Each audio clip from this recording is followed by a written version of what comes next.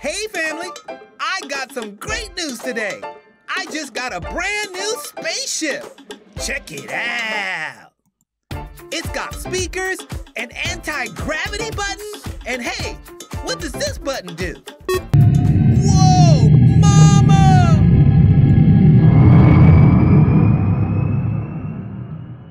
It looks like I've flown to the sun. I gotta be really careful flying so close to the sun because it gets incredibly hot. It's hotter than it ever gets on Earth. On our planet, a hot day would be around 100 degrees Fahrenheit.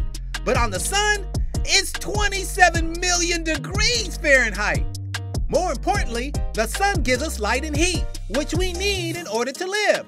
Without the sun, we wouldn't have plants or animals. We wouldn't even have daylight. So thank you, sun. Hey, let's see what these other buttons do. Oh snap! We can see the whole solar system from here. A solar system is a group of planets that all move around the same star. We live on planet Earth, and our star is the sun. Our solar system is made up of 8 planets: Mercury, Venus, Earth, Mars, Jupiter, Saturn, Uranus, and Neptune.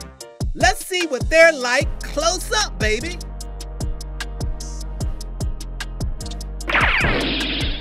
Whoa! Oh, my bad, Mercury. Oh no, it looks like we made a crater.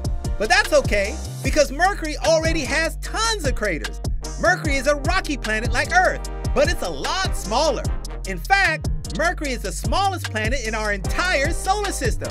It's also the planet that's closest to the sun. All of its craters make Mercury look a lot like our moon. Now let's see what planet is next. Whew, it's really hot in her. This must be Venus. Venus is the second planet in our solar system, and it's also the hottest. That's because it has a very thick atmosphere. Venus is only a little bit smaller than Earth, but their biggest difference is their temperatures. It gets so hot on Venus that even metals can melt. In fact, oh no, my computer's melting. We better get out of here fast, pronto, 5-0. Home sweet home. That's right, after Venus is Earth, where we live. Like Venus and Mercury, Earth is a rocky planet.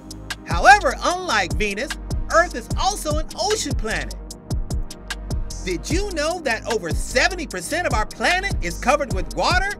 This is good news for us because we need water to live. See? There's nothing like a nice glass of water, baby. Earth also has one moon, which you can see in the sky every night. Next up is Mars, also known as the red planet, due to its famous red color. Even though it's right next to us in the solar system, it's a lot colder.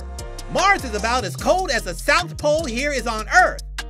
Even so, scientists are excited about Mars and have spent a lot of time studying it because there's a possibility that people might be able to live there in the future. Hey, what's happening? Oh no! Oh man, it's really stormy out here. That must mean we're close to Jupiter.